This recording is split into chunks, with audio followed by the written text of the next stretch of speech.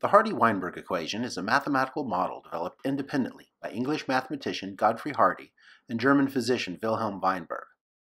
Their mathematical model connects the individual-level genetic phenomena of inheritance described by Gregor Mendel to the population-level genetic phenomena of evolution described by Charles Darwin, which indicates its importance to evolutionary biology. To understand the model, we need to start by understanding some fundamental genetic concepts.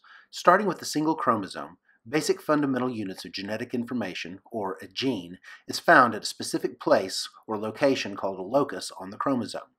A cell that contains only a single set of chromosomes is called haploid, symbolized by the letter N.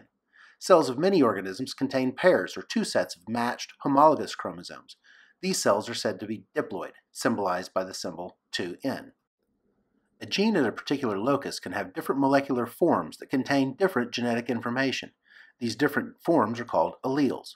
For example, one allele for our hypothetical gene may have the sequence of bases in the DNA of AGC-TGA.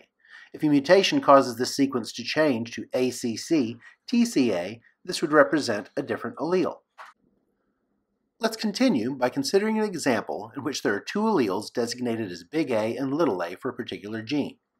As mentioned earlier, many cells are diploid and contain two copies of an allele. The combination of alleles in an individual is called the genotype. If the alleles are the same, the genotype is called homozygous. If the alleles are different, the genotype is called heterozygous. How the alleles and combinations of alleles affect the features of an organism is called the phenotype. Suppose the big A allele codes for a blue color pigment in the organism and the little a allele codes for a red color pigment. Under complete dominance, both the homozygous big A and heterozygous genotypes produce the blue phenotype. Only the homozygous little a genotype produces the red phenotype. Under incomplete dominance, both the homozygous genotypes produce the blue and red phenotypes respectively. The heterozygotes, however, produce an intermediate purple phenotype. All of the individuals in a population contribute to what is called the gene pool, or the collection of all the genetic variation present in that population. This diagram shows a hypothetical population of males and females, their genotypes, and their phenotypes under the incomplete dominance scenario. Let's consider how these individuals will contribute to the gene pool of the population through the process of meiosis. In meiosis, diploid cells give rise to haploid gamete cells through a series of cell division steps. If the individual is homozygous big A, for example, all of their gametes will contain big A alleles. Homozygous little a individuals will also only produce little a alleles in their gametes. But if individuals are heterozygous, half of their gametes will contain big A alleles and half will contain little a alleles. And this is what brings us to the Hardy-Weinberg equation. In this equation, the frequency of our big A allele indicated by P and the little a allele indicated by Q allow us to predict the probability of these different alleles coming together in eggs and sperm during sexual reproduction. The probability of big A alleles coming together is indicated by P squared, the probability of heterozygotes is indicated by 2PQ, and the probability of homozygous recessive individuals is indicated by Q squared. The important point, however, is that these expected genotype frequencies will occur only if certain assumptions are met. The assumptions are large population size, random mating, no mutation, no selection, and no migration into or out of the population. If these conditions are met, the population will remain in Hardy-Weinberg equilibrium.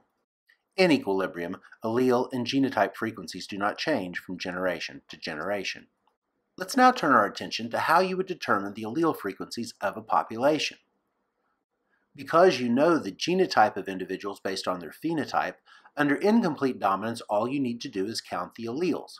What this means is that each homozygous individual represents two big A or two little a alleles, and each heterozygous individual represents one big A allele and one little a allele each.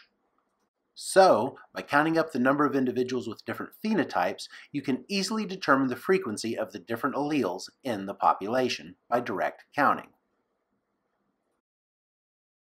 Because homozygous dominant and heterozygous individuals cannot be differentiated under a condition of complete dominance, we have to use the frequency of homozygous recessive individuals to estimate allele frequencies. To do this, simply use the square root of the frequency of homozygous recessive individuals in the population.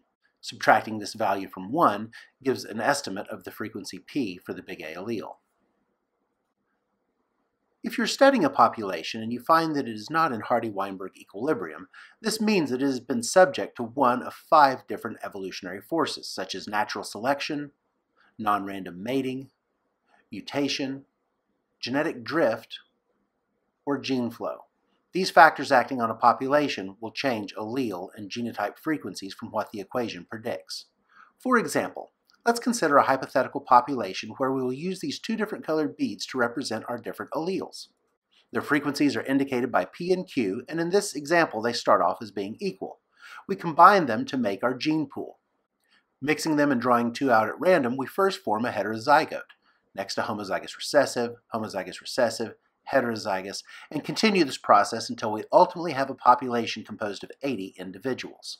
We can determine the allele frequencies in this population by counting up the numbers of individuals with different genotypes. The 20 homozygous big A individuals contain 40 big A alleles in them. The 40 heterozygotes have both 40 big A alleles and 40 little a alleles. The 20 homozygous little a individuals also have 40 little a alleles in them. When we add these up, we see that we have a total of 160 alleles, 80 of them big A and 80 of them little a. This meets our expectations under the model of equal allele frequencies and the expected frequencies of the different genotypes. This example again used incomplete dominance. However, if it had been a situation of complete dominance, the square root of the frequency of the homozygous recessive individuals would likewise bring us to a calculation of an allele frequency of 0.5. Let's next investigate what would happen if something were to act on this population, such as selection against all of the homozygous recessive individuals. This would require us to recalculate allele and genotype frequencies.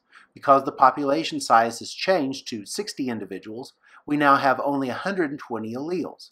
By counting up, we again can calculate the frequencies of the big A and little a alleles in this new population after selection. In this new population, there are a total of 80 big A alleles and 40 little a alleles. Calculating our new allele frequencies gives us an allele frequency of approximately 0.66 for the big A allele and 0.33 for the little a allele. If we plug these new numbers back into the Hardy-Weinberg equation, we can see how the change in allele frequencies of our new population will likewise result in a change in the predicted genotype frequencies. Comparison of these values to those from our original population show how violation of one of the assumptions of the Hardy-Weinberg model can lead to a change in the allele and the genotype frequencies.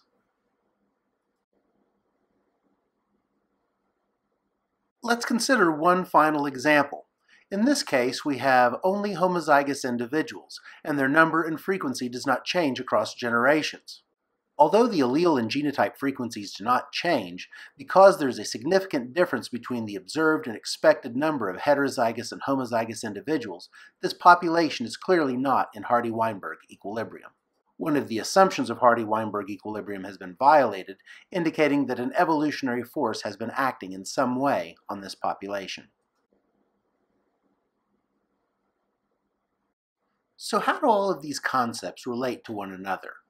You'll remember from basic Mendelian genetics that if you have a cross between 2 heterozygous individuals, you can draw a Punnett square to predict the outcomes of this cross. So, in this example, we draw our Punnett square and place the 2 different alleles across the top and the side representing the male and the female. We combine them to show all of the possible genotypes in their offspring. Now consider what happens under the Hardy-Weinberg model. In this situation, we change the alleles with their frequencies of P and Q. Again, filling in the Punnett square, we see all of the different probability outcomes for these crosses. This shows how events at the population level described by the Hardy-Weinberg model are based upon events at the individual level described by basic Mendelian genetics. This likewise demonstrates how evolution, or the changes in population allele frequencies, is an emergent property of events occurring at the individual level through inheritance and Mendelian genetics.